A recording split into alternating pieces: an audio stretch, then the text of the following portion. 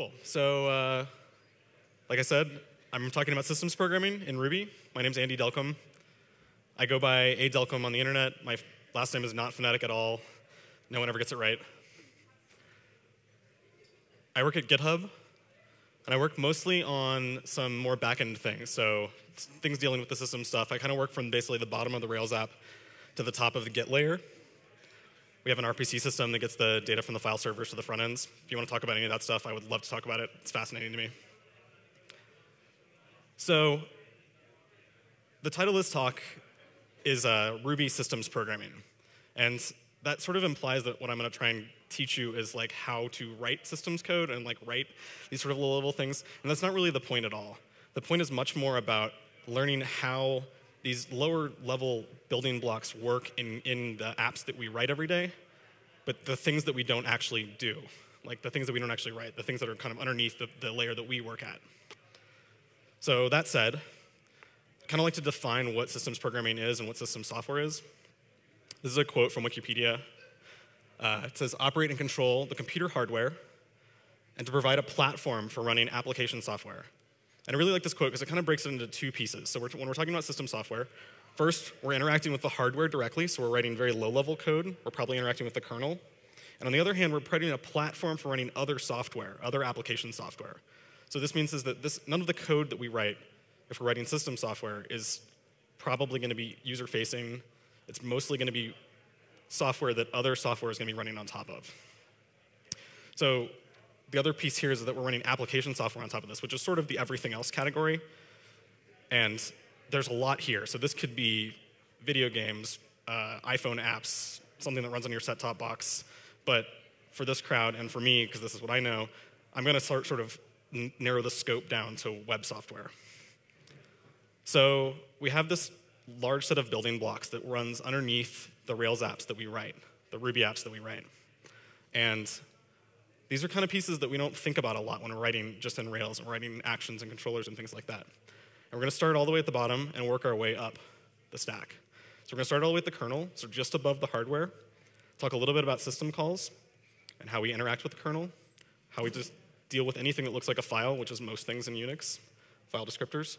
Talk a little bit about sockets, how we do network programming, the protocol we're going to write for web software, HTTP, and I'll show you a little demo at the end, hopefully.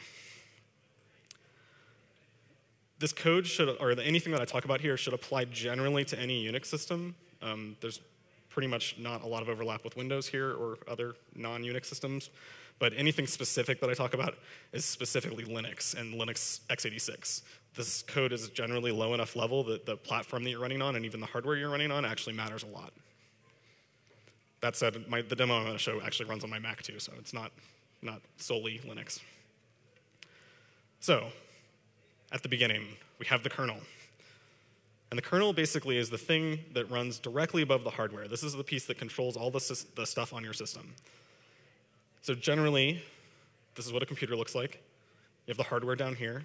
This is like, memory and maybe hard disks and graphics drivers, sound cards, things like that. That all lives down here, but it doesn't do anything. And above that, you have your code, which is sort of like everything you think of as software. So any application you write, anything that you run, anything you see, all runs sort of up in that green box. And in the middle here, you have the kernel, which is the mediator between the code that we think of as software and the hardware. And it handles sort of everything, right? So it handles, oh no, okay. It handles all of the interactions with the hardware, but it also manages all of those processes that run up there. So in that green box at the top, where your code runs, we call this user mode. And this is actually implemented in the CPU, like the difference between what runs in kernel mode and what runs in user mode. And if you're just sticking in user mode, if you're just running the code in user mode, there's very little you can do. I kind of break it down into two things. First, what I call math, which is basically any thing you're just modifying locally. You have a couple of things, maybe pieces of data. Maybe they're numbers, maybe you're doing arithmetic. But maybe it's also like two strings and you're joining strings together, or maybe something lower level like crypto, or I don't know, any number of things like that. But it's all with data that you already have, and you're basically performing operations on it. So you can't get any new data in. And the second thing you can do is you can access memory. But this is only memory that you've already been given by the kernel. So with that sort of first category when you're doing arithmetic and things like that, so you can store the results and you can move stuff around. But you still aren't getting anything new in, you're not putting anything out from the system. You're very stuck in this box. So what's not here? It's like anything I/O, like I just said, any file access, printing anything to the screen, network, anything like that at all. So on the other hand, things in the kernel. This is running in kernel mode. And the kernel on a computer can literally do anything and everything. There's nothing it can't do. It can access any memory on the system. It can read and write to any hardware on the system. It can modify any program. It can control what programs run when. But you don't get to run code here, right? This is not your land. You're running still back in user mode. So how do we do all of these things that kernel mode can do, but we can't do in user mode? So we use the system call API. System calls are how we basically make those calls and make modifications to the system that can only happen in kernel mode. So we have our computer again. We're running up in user mode there, and you're down in kernel mode here. And you might sort of think that the way this works is because we know now that in user mode you can't do very much, and in kernel mode you can do things like write to files. So you might imagine that what you do is you like chug along in user mode, and you get to a spot where you want to like write to a log file, and so you switch over to kernel mode and you write a couple of lines of code to write out to a file, and then you switch back into user mode. And that's not how this works at all. So we use system calls, and we actually basically stop execution of our program, and we ask the kernel to do something on our behalf. And it does something like write a file or open a file. It returns back to us, and we kind of keep going on our merry way. But we don't ever actually get to run code in kernel mode. So you can see all of the system calls that your program is executing with an strace command. This is the Unix version. There's also dtrace on Mac if you're Linux. Sorry, this is Linux. Dtrace on Mac, which uses the dtrace API.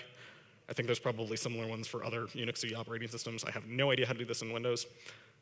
But you can basically take any process on your computer and see what system calls it's making. And there's probably going to be a lot of them. So I did this just with one request locally with one of the apps at GitHub. You can see it go by.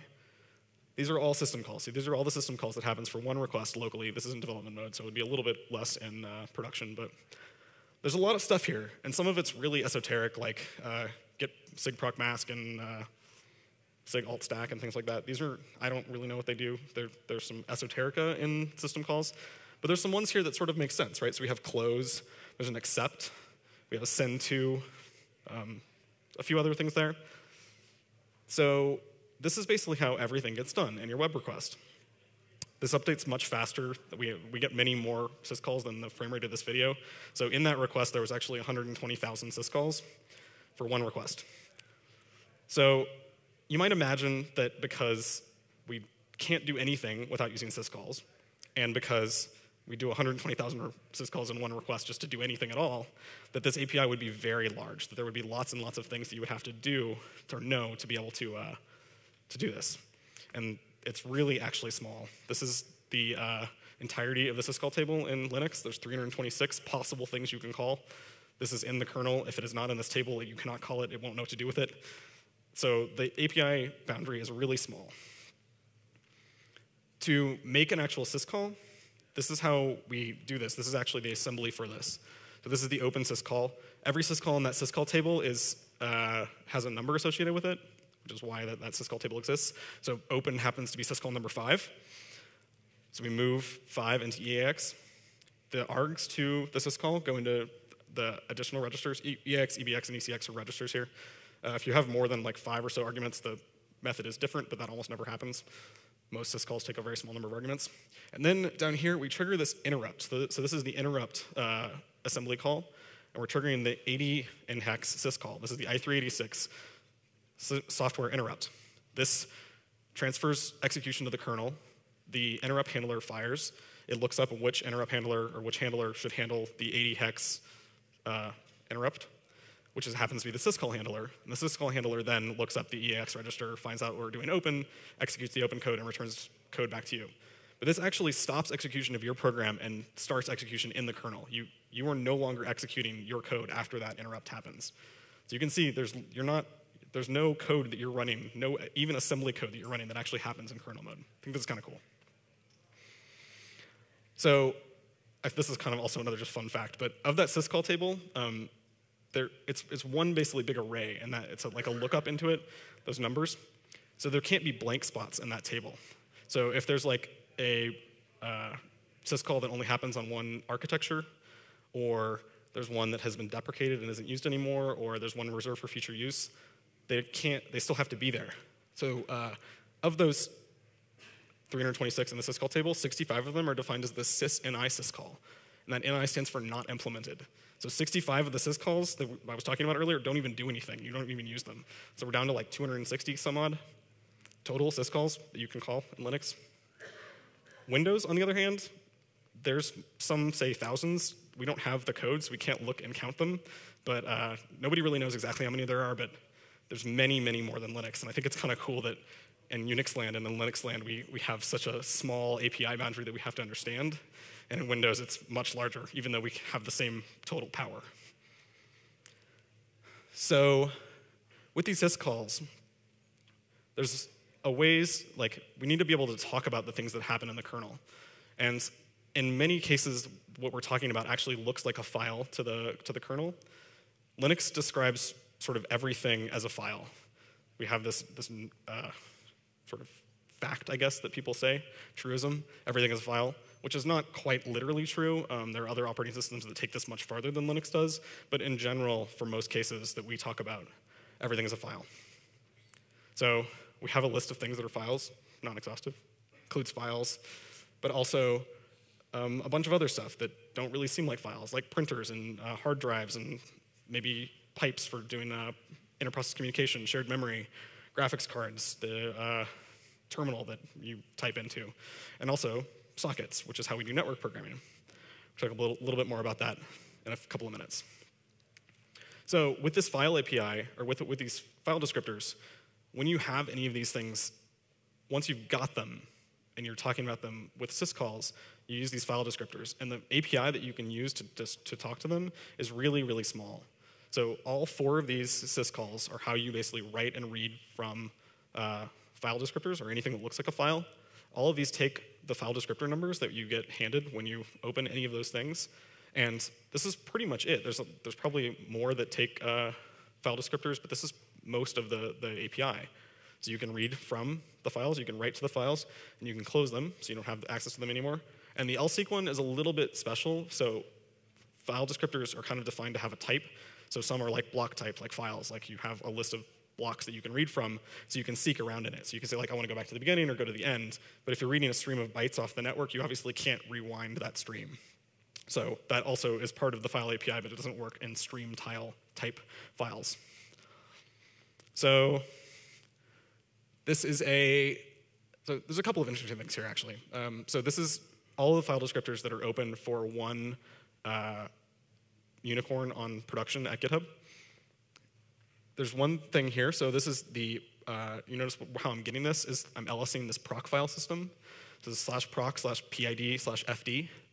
This is just the directory with all of the file descriptors that this process has open. So this is also part of that everything is a file thing. This is how you get information from the kernel about processes that are running. If you are ever on a Linux system, go explore the proc file system. It's really cool. There's all kinds of stuff in there. So second, we have 3 file descriptors that are pretty much on every single process that you ever have, unless they've been closed. And that's 0, 1, and 2. The first 3 over there.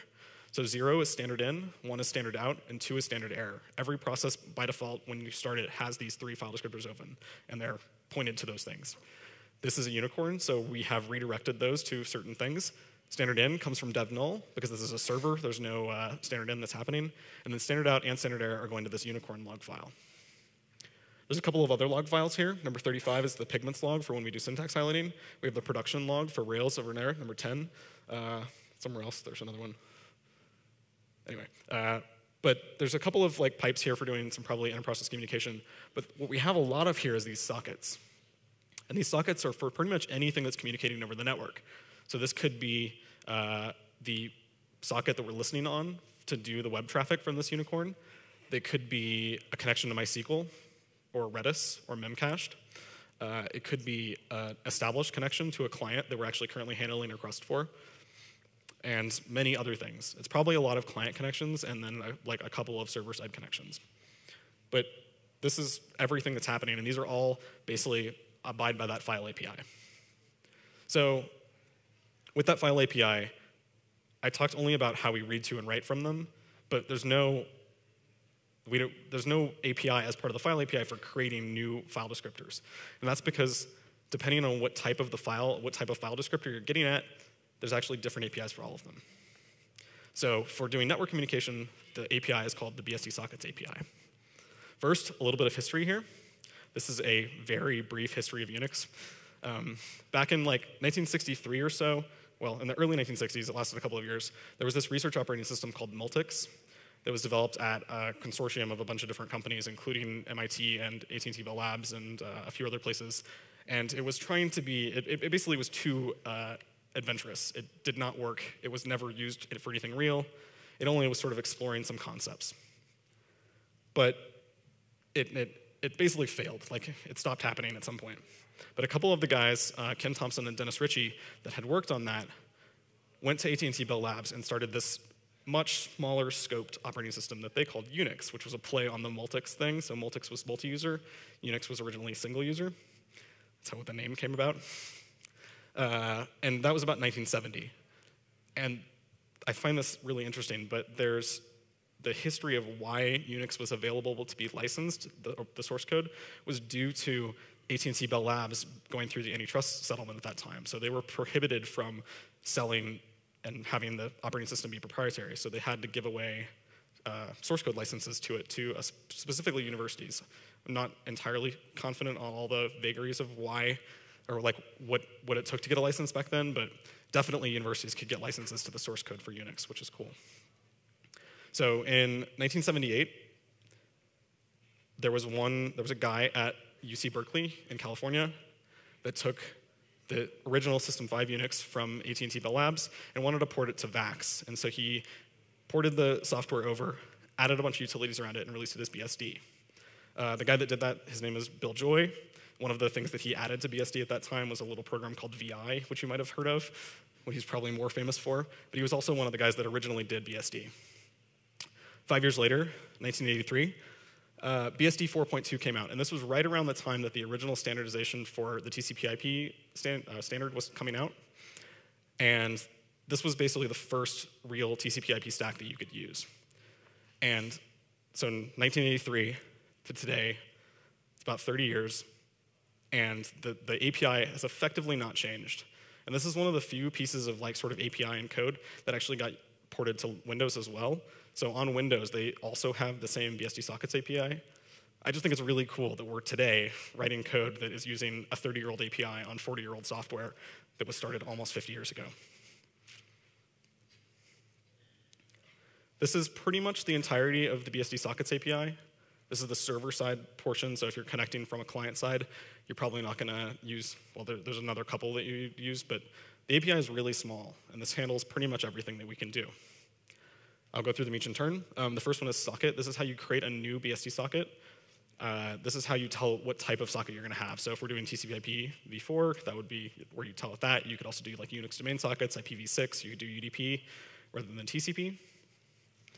Bind tells the kernel that we want, or like what address we want to listen on. So this is where you can tell it what port we're coming in on, what address we're listening on. But the socket is still not in listening mode. It's not ready to accept incoming connections. Listen tells the kernel to turn that socket into a listening socket, so it's actually passively waiting for incoming connections. Accept will take a new connection off that socket. It'll actually block and wait for a new connection to come in. Once a new connection comes in, it returns that another new socket, which is also a file descriptor that references that one client directly.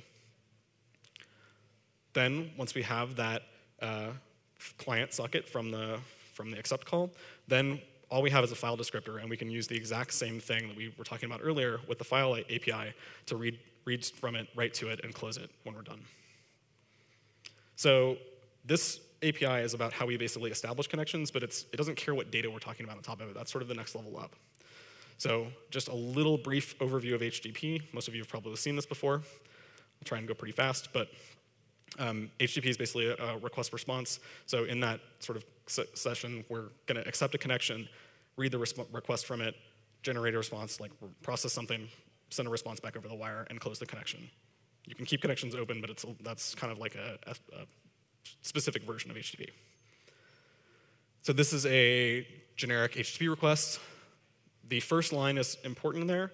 That's always the same. It always starts with the HTTP verb that we're talking about. So in this case, it's a GET request, but it could be a post, a put, a delete, a head, options, and on down. The second parameter there is the path, which is basically everything after the domain name in the URL when you look at it. If there was params, they would be here as well, all in that same thing. And then we have the HTTP version we're using. This is HTTP 1.1. The next three there are headers that we're sending. So we can send any number of headers. These are relatively arbitrary. You can send more headers than this if you want. This was a curl I did against Google, and we're accepting any content type back. If this was a post and we wanted to send a request body as well, there would be one blank new line and then the whole request body. That would be like form parameters or some JSON or something like that if we're doing an API request. So the server then processes this request. It returns a response. The response looks something like this.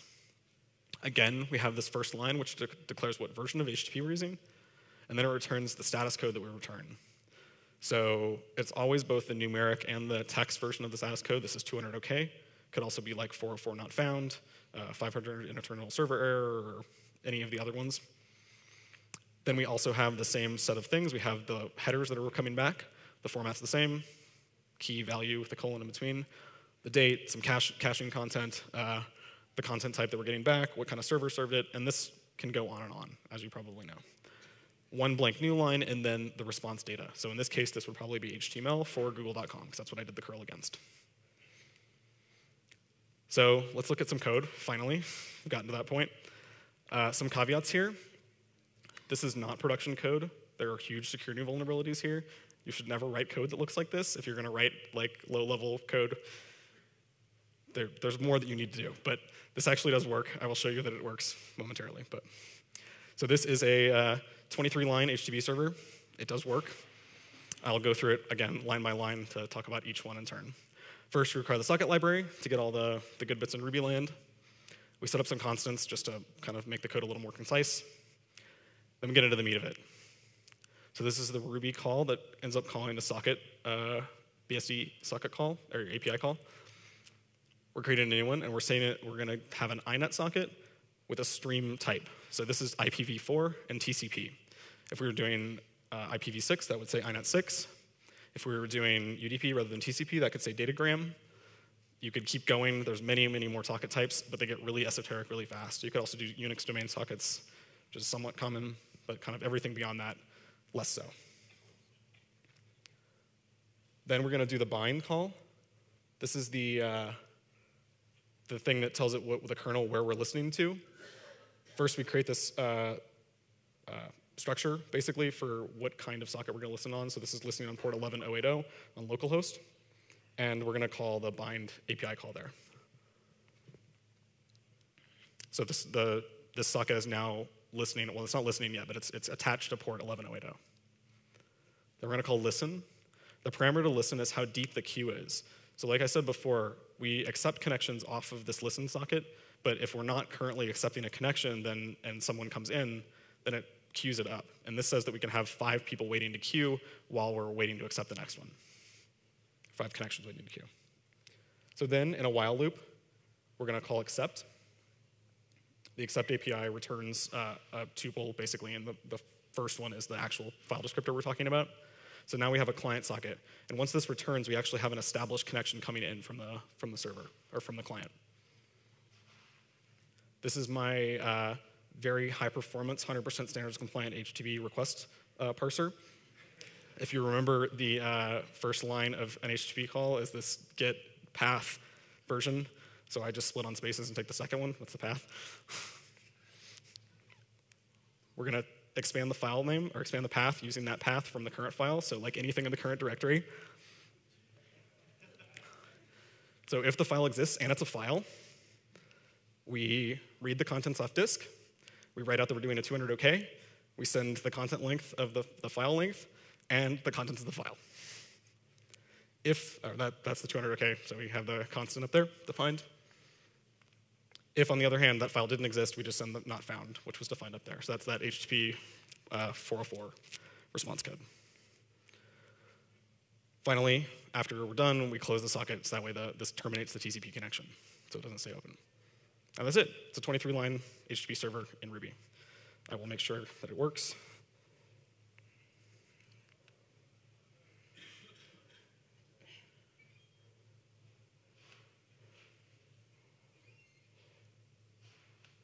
So